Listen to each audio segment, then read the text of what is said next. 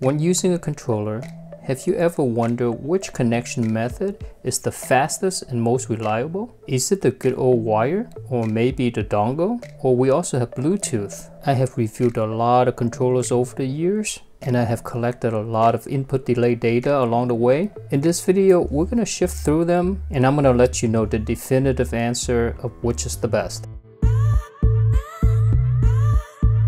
Here's all of the data that I've collected over the years. There's a lot of controllers on here. Some controllers, like the Stealth Pivot here, has all three connection options.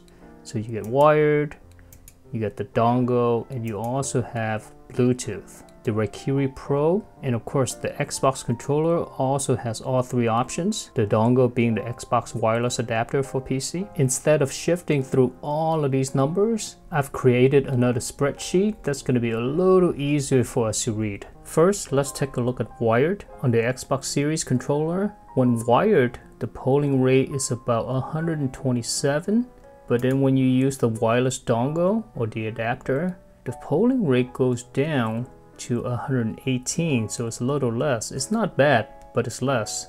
And then when you go to Bluetooth, it drops significantly, all the way to 59 Hz. You also see the same pattern here with the Rakiri Pro, 255 Hz wired. When using the dongle, it drops almost half, and then it drops even further when you connect it to Bluetooth. I've got a little chart here to make it a little easier for us to visualize. Here you go, Xbox Series X. This is the polling rate. Wired has the highest polling rate. And then when you go to the dongle, it drops down a little bit. When you go to Bluetooth, significantly. And you can see this pattern on all of the controllers.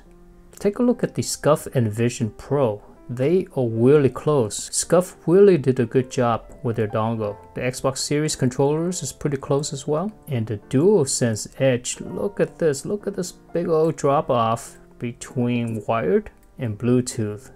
Same thing here on the DualSense Chroma. Same thing with the Razer V3 Pro. Look at this huge drop off between wired and the dongle. As you can see on all of these controllers, every single case, wired will always have the fastest polling rate. And after that, the dongle comes in second, and then Bluetooth is just really slow. And this chart right here is the average input delay. This is wired, this is the dongle, and this is on Bluetooth. And on the left hand side column here is the milliseconds of input delay. So the lower it is, the lower the input delay. On the Xbox Series controllers, wired obviously has the fastest input delay, and then the wireless adapter is pretty close, but it's still more than wired. And on Bluetooth, look at this jump. Bam! Man, crazy. Same thing here on the Xbox Elite Series 2, but the adapter didn't perform that well compared to the Xbox Series controllers. And Bluetooth on here is just horrific. DualSense Chroma, wired on Bluetooth. And on the DualSense Edge, check this out. Check how low the input delay is on wired. And this is on Bluetooth. It's still pretty fast, but it's way slower than wired. The Envision Pro, pretty close, but wired is faster. Rakiri Pro, wired, dongle, and Bluetooth.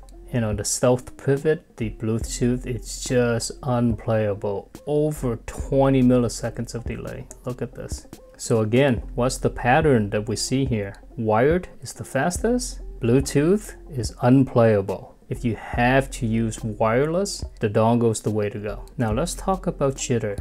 Jitter is how stable the connection is. And this is measured in milliseconds. So the lower it is, the better the connection. For example, on wired, the DualSense Chroma and the Edge has really low jitter. We have 0.02 and 0.03 milliseconds of jitter. Very stable connection. The Stealth Pivot, not as good. But when you're looking at all of these on wired, overall they're pretty fast. The slowest one is about 2.5 milliseconds. When you go to the dongle, as you can see here, most of them are in the 1s and the 2 and sometimes the 3. And when you go to Bluetooth, check this out. Look how high the jitter is. The most stable here is over 3 milliseconds. That's the DualSense Edge.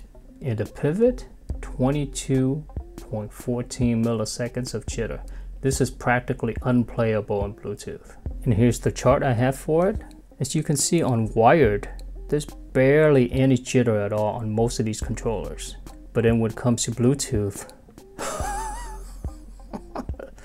look at this one. Oh my god, insane. When you're using the dongle, it's a lot more manageable, right? It's a lot more stable. And this is because unlike Bluetooth, which is a general purpose wireless protocol, Bluetooth will have a lot of interference.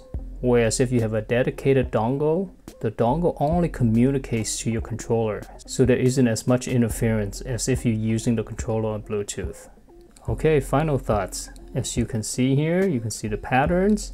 I beg you, please do not use Bluetooth. It's horrendous, it's slow, and it's unstable. There's a lot of interference. Just look at these numbers. And if you like playing wireless, then I highly recommend using the dongle or getting a controller that has a dongle included. But obviously the best option is to plug in your controller, use the cable, because the information travels through the cable, so you're not going to have any interference. So you're going to have the most stable connection of every single option here. Not only will you have the most stable connection, but you'll also have the fastest polling rate as well. It's faster than the dongle, and it's way faster than Bluetooth. So there you go. If your hunch tells you that wired is the best, it is. It really is. As old school as it is, it's still the best way to use your controller. Alright, that's going to be it for me. Hopefully you found this video to be helpful. If you did, give it a like, subscribe for more, and take care now.